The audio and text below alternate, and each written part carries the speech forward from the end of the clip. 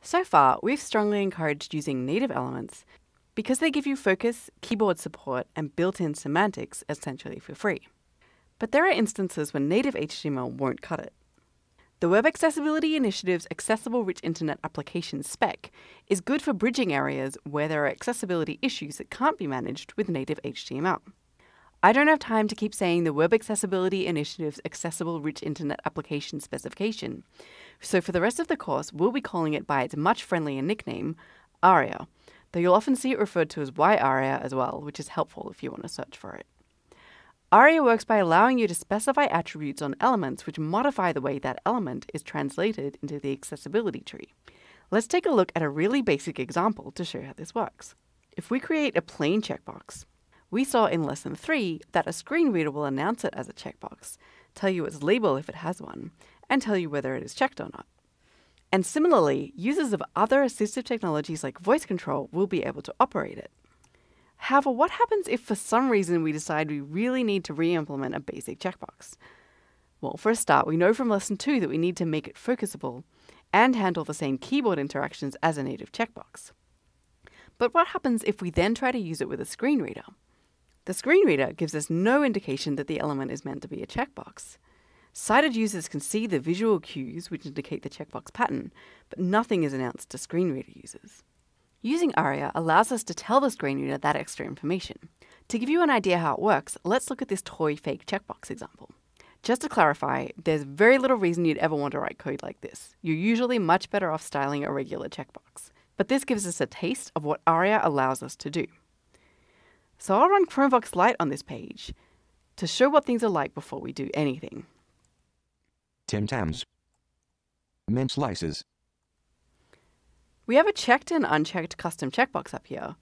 Chromevox reads out the labels Tim Tams and Mint Slices, but doesn't give us any indication that either one is a checkbox.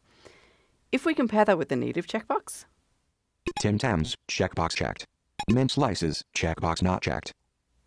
Chromevox reads out the label, the role, and the checked state of each, and plays a small earcon, which is that small sound effect you might have heard at the start, to give a quick indication of the role and checked state as well. So I'm going to pop open DevTools and add an ARIA role of checkbox and an ARIA checked state to each of those custom checkboxes. So the first one gets an ARIA checked state of true, and the second one will get an ARIA checked state of false. Note that I need to explicitly specify that ARIA checked is true or false. Just adding the attribute with an empty string, like we often do with other HTML attributes, won't do the job. ARIA attributes always need to have explicit values. So now I'm going to close DevTools and start up Chromevox Lite again. Tim Tams, checkbox checked. Mint slices, checkbox not checked. Tim Tams, checkbox checked. So now we can hear that there's really no difference from Chromevox's point of view between the fake checkboxes and the native checkboxes. They all sound identical. So adding that role attribute and that ARIA checked attribute causes the node in the accessibility tree to have the desired role and state without changing anything else about that node's appearance or behavior. In terms of the accessibility tree, what ARIA does is allow you to essentially do some tree surgery. We take the accessibility tree as generated from the plain HTML tree, add ARIA, and get a different accessibility tree. It may be subtly different or radically different, depending on what attributes we use and where.